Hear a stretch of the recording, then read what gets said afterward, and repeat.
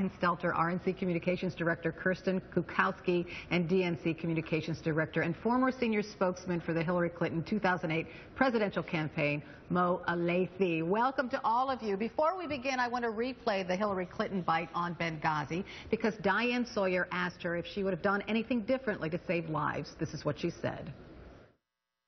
I wonder if people are looking for a sentence that begins from you. I should have. I saw your face on that tarmac. Something that said, I should have done this differently.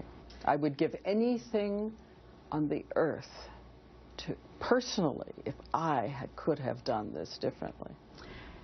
Well, I certainly would give anything on earth if this had not happened. And I certainly would wish that we had made some of the changes that came to our attention to make as a result of the investigation.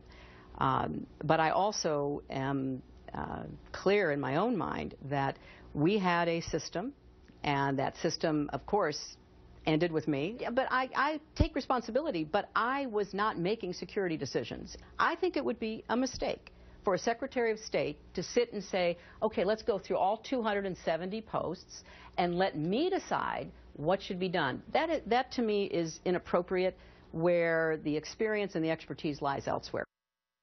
All right, so the first question goes to you, Kirsten. Did Hillary Clinton allay any of the concerns that Republicans have with what went down in Benghazi?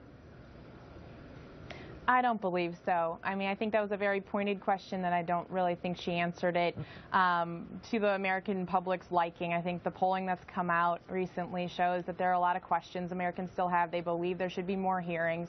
They don't believe that the Democrats, including Hillary Clinton and President Obama, have answered all of the questions. And I think that, that's going to continue to be a problem for Hillary. So I think that overall, the things that we have learned from this book launch are some real questions for Hillary. And obviously, this is a trial balloon for 2016. And I think that it puts the Democratic Party in a very difficult position. And I actually kind of have a question for Mo that I wanted to ask right off the bat here, because I think from my perspective, I can name 10 Democrat or Republican candidates, who in the White House in 2 years. And I think that what we've learned over the last couple of days with Hillary Clinton is they're all in on Hillary. And I would wonder if Mo could actually name a couple other Democrat candidates who could win the presidency in 2 years. Mo, you want to take that on?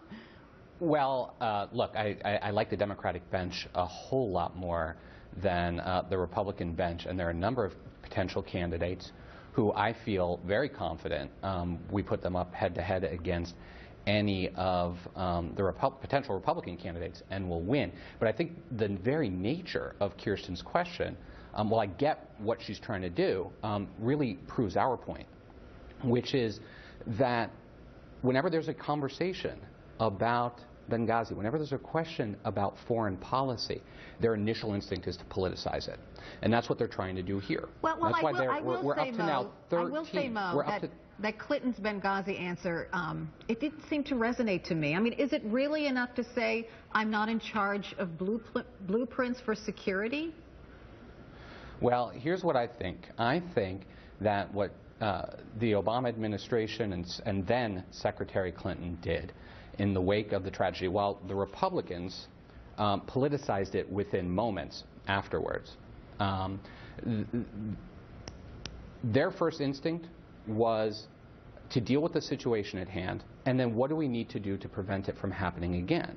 And they put forward an independent investigation, the Accountability Review Board, which put forward 29 specific recommendations, and they've taken steps to implement those recommendations to make sure it doesn't happen again. That's what I think the American people want, rather than a lot of the bluster we're seeing from Republicans on the Hill and in Kirsten's headquarters, calling for yet another hearing, when in the past briefings had been by Republicans who went on TV to complain that they weren't getting enough information. This was never for them. This is simply an elaborate and crass get-out-the-vote mechanism for Republicans heading into a midterm election to fire up their base. And it's sad. It's sad because it really dishonors what happened there. Kirsten, well, let me ask Kirsten a question before you go on. Is is it somewhat fair to say that Benghazi has become so politicized that those who ardently support Hillary Clinton won't really listen to Republican concerns?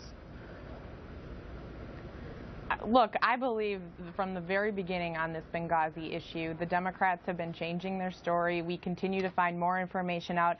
Every time we look, the White House was forced to put out emails that showed, that the talking points were very political in nature from the very beginning, from the very, first round of Sunday show interviews that we did, that were done on this subject. And I think that is why the American people do not believe that we have all of the answers, and why they actually believe that there needs to be more hearings. So while I understand why Mo would like to point fingers at the RNC and at Republicans about this on this issue, the fact of the matter is Americans really do believe there are still questions that need to be answered, and Hillary was front and center in this, and you can tell by the answer and the question she received that she's not comfortable answering this question. All right, I'm going to have to leave it there. Thanks for joining me. I really appreciate it. Brian Stelter, Kirsten Kukowski, and Mo Alathy of the DNC. Thanks so much. This morning on Capitol Hill, more